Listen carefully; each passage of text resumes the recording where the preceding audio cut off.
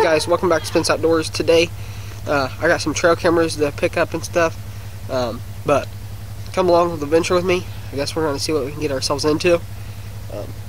Probably see my black and tan back there somewhere. He's going nuts about the other dog, but hopefully he don't bark too much so you guys can still hear me. But anyways, see what we can get into. Well guys, I made it down to the trail camera spot. I put it on this little trail right behind my girlfriend's house, but I just wanted to see what was back here because as you know, I got coon dogs and I was wanting to catch a coon, and I figured they'd be down this creek trying to get frogs late at night, and this is right behind the house, so it'd be a good spot to cut a dog loose right here. There is a road like 30 yards away, but not really many people go down that road that much, so I ain't really too concerned about that. But I wanted to see if there's also deer crossing this path or what's happening, because I had all up there, up on top of that hill, and it's a little field and stuff, but I just wanted to see what was crossing here. I imagine it's going to be a whole bunch of coons and maybe some deer, so that should be cool. I'll let you guys know what I see. So guys, this is me setting up the camera the other day. The time is wrong. I set it up right, and then you know how it goes if you have a trail camera. They're kind of all over the place. But this is me setting it up. I got it on takes 3 pictures at a time.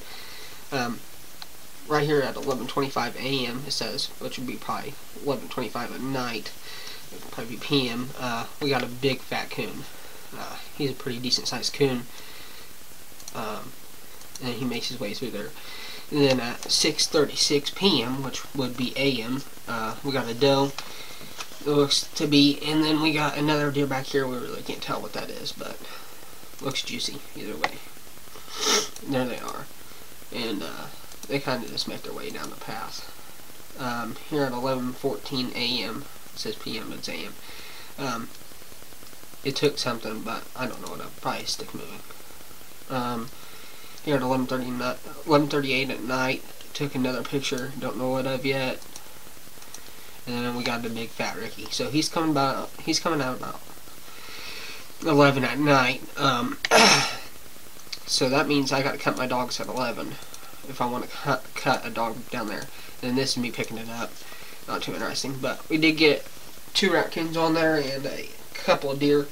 I think I need to leave it out there for like a month or so and just see what's going on. I plan on setting up a coon feeder down there and up on top of the field.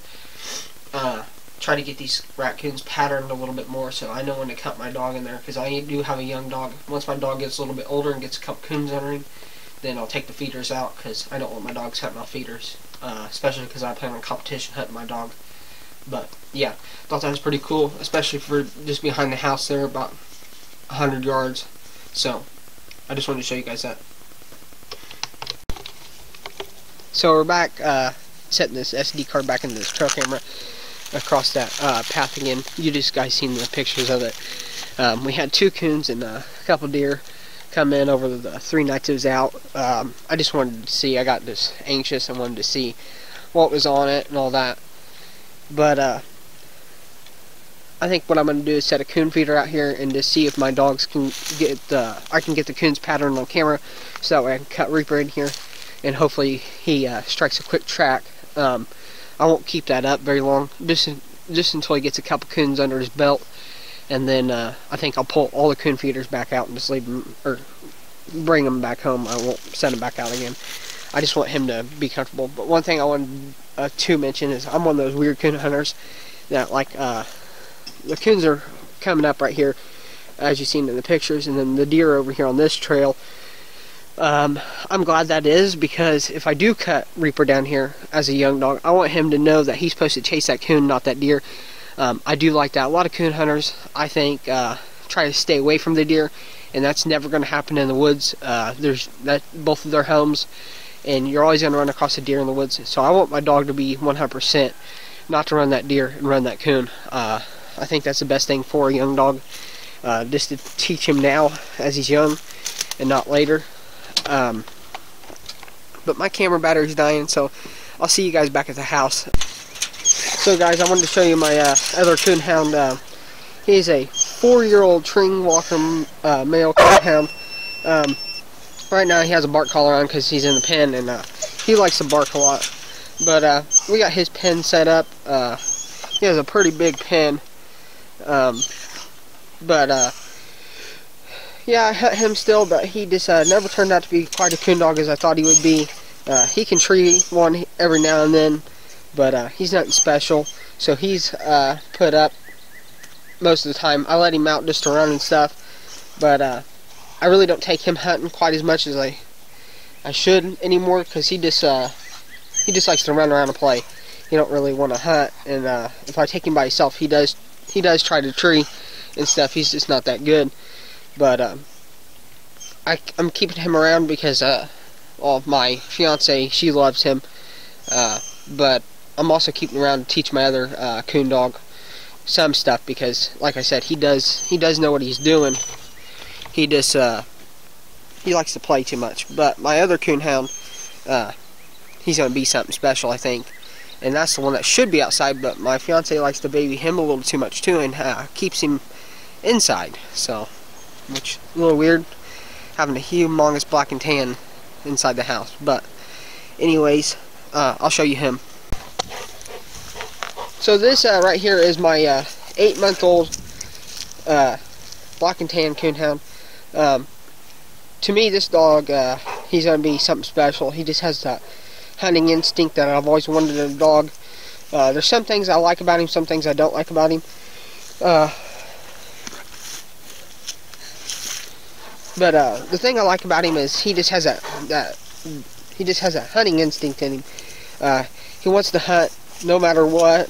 It could be freezing, it could be 100 degrees outside. He just wants to hunt. But he's peeing on camera. This dog, I tell you, his sense of humor is not very funny. But yeah, he just has that hunt in him. I took him out the other night. I laid a couple drags with him over the couple months, and I laid a couple drags with him, and he does pretty good on the drag. So I thought I'd just take him out and give him an assessment, see how he was turning out. But I thought I'd just take him out to see what he was turning out to be. And the dog just didn't disappoint. He didn't tree or nothing like that, but just overall, for being 8 months old and me showing him just a couple drags. I haven't ever showed him a live coon yet. I'm trying to catch one, but he went hunting and he went over 1,000 yards, and my GPS on my Garmin lost communication 3 times. He went through 4 fields. I had to go onto the neighbor's property and get him and stuff. So he went hunting. That's one thing about him that he'll do. He'll go hunting. He ain't scared of nothing. I just got a feeling though that dog's gonna be something special. I'm not just saying that. I've hunted with a lot of dogs that this ain't good. Like my walker over there. I love walkers. I've always had walkers, but he just ain't nothing special. But this dog's gonna be something special.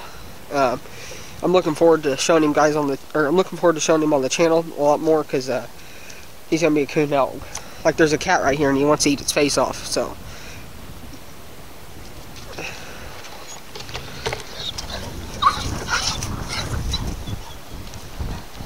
those cats torment him all day long and he can't stand it. But